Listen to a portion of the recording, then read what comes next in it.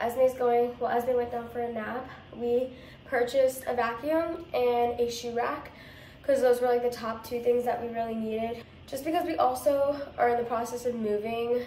We've only been in this apartment for 2 months now, so yeah, that's pretty much, we're just like playing catch up, things like that. So the shoe rack is, I'm doing the shoe rack right now while the vacuum's charging. Josh just went to work. We like ate, went to Walmart, and then we went separate ways. He went to work. I came back to the apartment because there's just a lot that has to get done.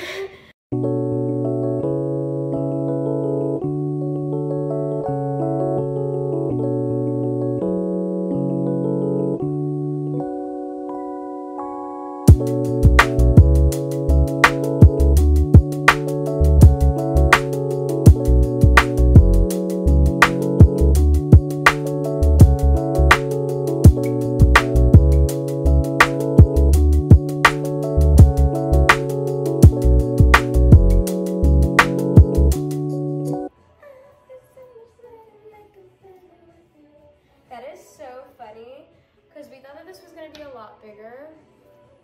I know Josh is definitely going to feel some type of way about it. There's no way his shoes are going to fit on here. This is the shoe rack, right? And this is what they like look like they advertise. I mean, it's not bad, but Josh has some big feet. So I definitely do feel like this is not going to work for us. Okay, this is a perfect example of don't judge a book by its cover because it looks so cute. Josh is a size 13, I think. 13 or 14, hold on. I don't know, some of them are, I don't know, some are 14, some are 13, I don't know. But he does have some big feet compared to mine, so I look at his shoes like they're like clown shoes, but it's so cute. And I think for now, definitely the one is gonna do us so good because these are literally all of our shoes that are down here for the season. But I think eventually like we'll get to. My kitchen looks like a mess, guys. Like I promise, it's not gonna look like this for much longer. All right, so long story short, we are obviously in prep mode for baby number 2. We just have to get everything ready, and honestly, that's like what's been really getting pushed back is just getting everything ready. We just moved, so yes, and then we both work full-time jobs. It's like chaotic right now, but I like to record this part of my pregnancies. I think that this is like the most funnest part because it's like you guys get to come along the journey of us prepping to get ready for baby number 2. I'm saying baby number 2 because I'm not sure if Josh did want to announce the gender or not. I kind of want to keep it a secret for a little bit, but I literally only have like a couple more weeks left, so I'm not sure how much longer until you guys have to keep hearing baby number 2.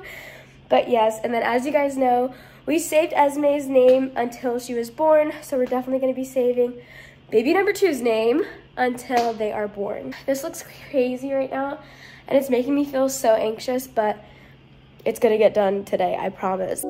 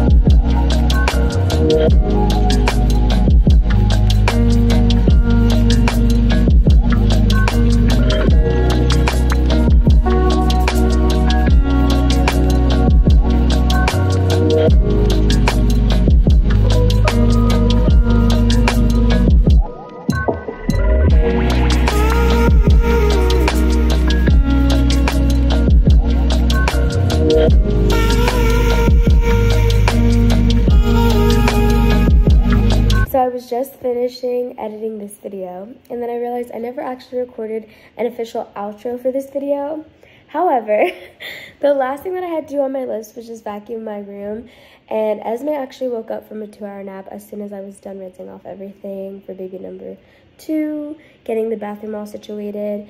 So I didn't really have time to set up the camera and all that stuff, but vacuuming is done. It's off my list now, so yes. I feel like this is such a crazy video just because we're coming back. As you guys can tell, we already moved, and now we're talking about baby number 2 being on the way. But that is just kind of what has happened from when I have last seen you guys. We just had Ez. We were trying to adapt to be parents, and within this last year, we've just been enjoying being parents and balancing out our schedules. We both work full-time jobs, so that is just pretty much chaotic, and then to do social media on the side is just another thing. I do enjoy it. I feel like on days where I do record, I have a whole lot more accountability, and I try to get as much done. I hope you guys like this video, and if you guys do like videos like this, make sure you guys comment that down below so at least I know what you guys are into, what you're not into. So if you like this video, make sure you guys give it a big thumbs up, and also subscribe to stay along for our journey.